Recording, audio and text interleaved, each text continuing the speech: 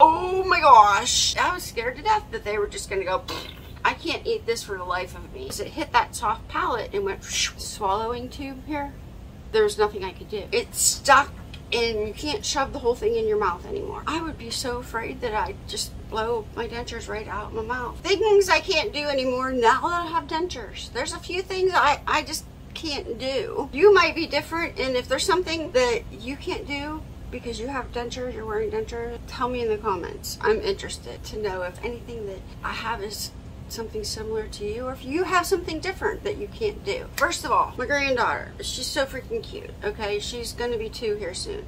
Well, she was watching a cartoon and the guy on the cartoon had a balloon. They were playing the game Keepy Uppy, you know, the old balloon game, you toss it around and all that. And I'm like, oh, I have a balloon. I have a balloon I have from, I don't know why I have this balloon. I have a balloon. So I went and got my balloon, stretched it, did all the things, and I'm like, oh my gosh, the pressure. And I'm like, I can't blow up this balloon. I mean, I could, but it was like, this is weird because it feels like I'm going to blow my dentures right out of my mouth along with this balloon. So I'm blowing carefully now, trying to, like, my teeth aren't going to go anywhere, I don't think, but I'm still trying to clench and blow. So blowing up a balloon, that's interesting now. Are you a trumpet player or any of the instruments, brass instruments or anything, and wear dentures? Let me know. Tell me in the comments. I used to be a trumpet player and I'm thinking, there's no way I'd even want to try that now with this top plate and all this. I would be so afraid that I'd just blow my dentures right out of my mouth with the music. I don't know. Reese's peanut butter cups. That is the first candy bar that I had after I got my dentures. Now, can I still eat it? Yes, I can still eat it, but you can't shove the whole thing in your mouth anymore because it ends up getting stuck on the top, which I choked too on something else. All right, I'll tell you that in a minute. The peanut butter slicks down the top of your denture, and now you've got Reese's peanut butter and chocolate all up here, and it's stuck in. So some candy bars that you eat with caramel or peanut butter in them might be a little harder to eat.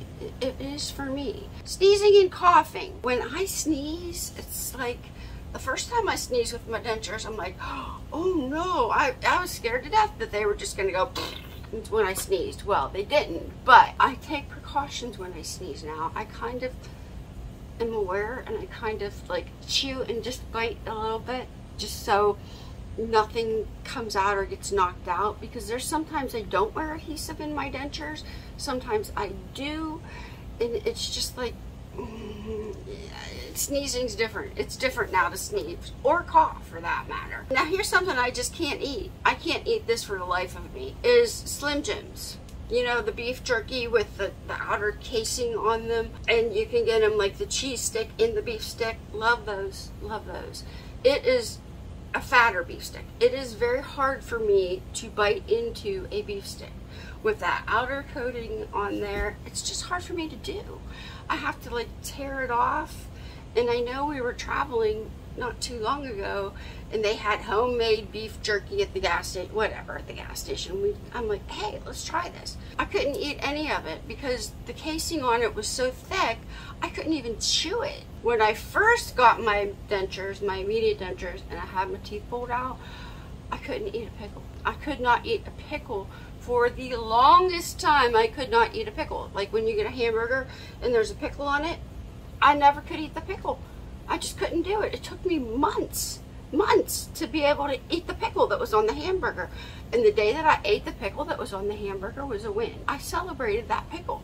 I celebrated that stupid pickle. And I told Robin, I'm like, I know this might sound crazy, but I just ate a pickle.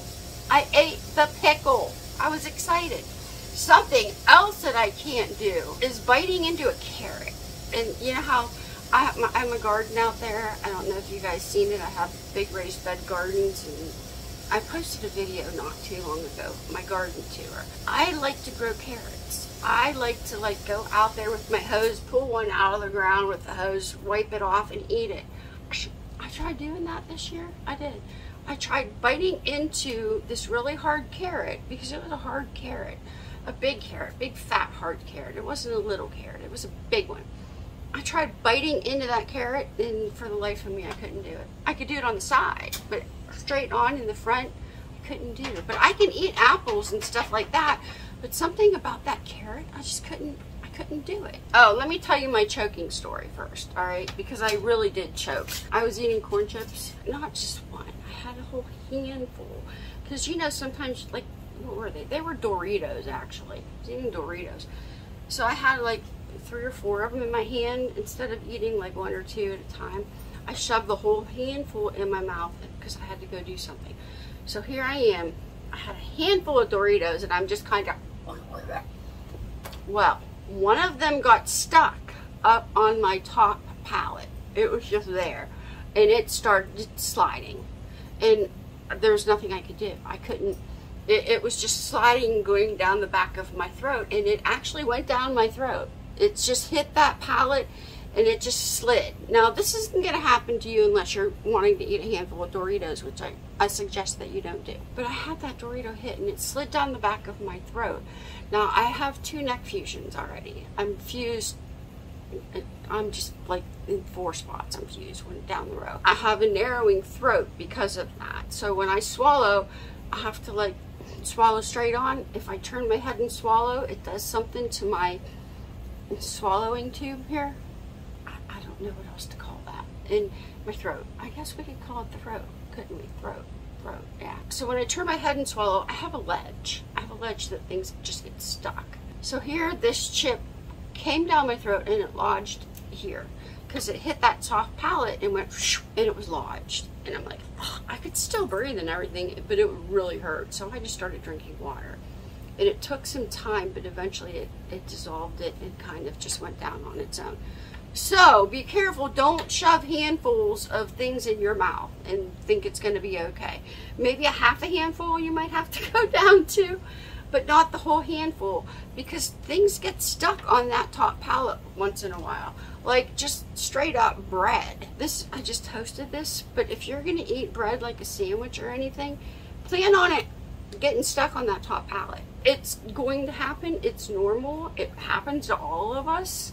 But that's gonna happen. You're gonna have to just take your finger and slide it out. Honey, I've been doing okay with honey. I do like honey, and I've been doing okay with that. Caramels and things like that, I suck on them and get them warm in my mouth and then chew them. Those are a few things I'm having trouble doing with my dentures now. Is there anything that you can't do, or you're having trouble with, or things are different for you? Or just let me know in the comments. I'm interested. I read all my comments, so tell me down below. I'll see you in my next video. Bye.